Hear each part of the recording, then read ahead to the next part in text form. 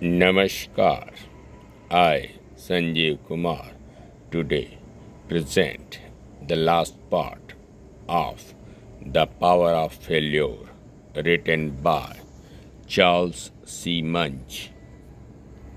27 Ways to Turn Life's Setbacks into Success.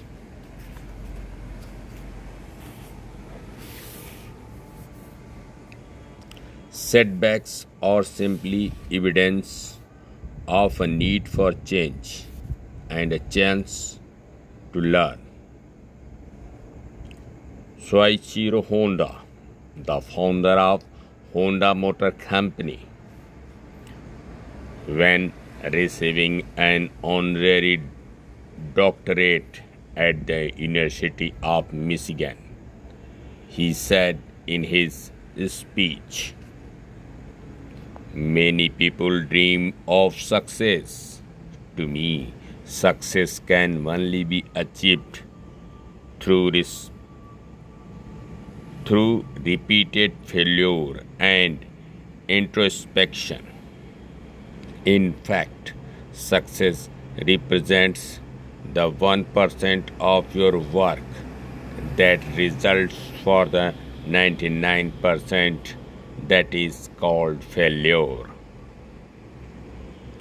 The critical bridge between vision and execution is patience."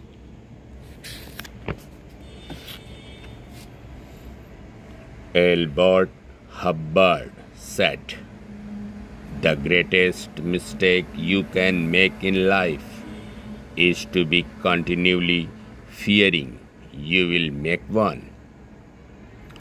A useful corollary to this might be, if you want to be successful in life, continually fill your mind with opportunities, not obstacles, so that you will create them. The most important thing in Olympic Games is not to win, but to take part.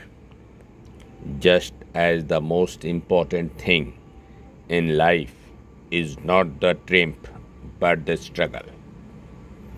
The essential thing is not to have conquered, but to have fight well. Boron Pierre de Coubertin, the founder of the modern Olympic Games.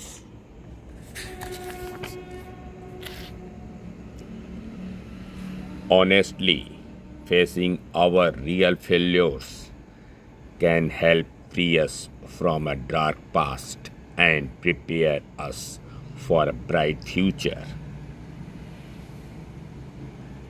Emotional intelligence refers to the capacity for recognizing our own feelings and those of others, for motivating ourselves, and for managing emotions well in ourselves and in our relationships. It describes abilities distinct from but complementary to academic intelligence. The purely cognitive capacities measured by IQ. Many people who are book smart but lack emotional intelligence end up working for people who have lower IQs than they, but who excel in emotional intelligence skills. Daniel Gluman.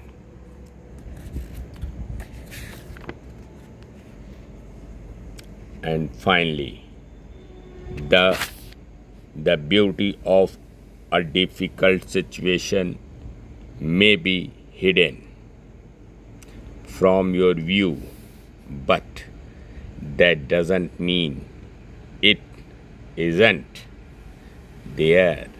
Keep looking. Thank you.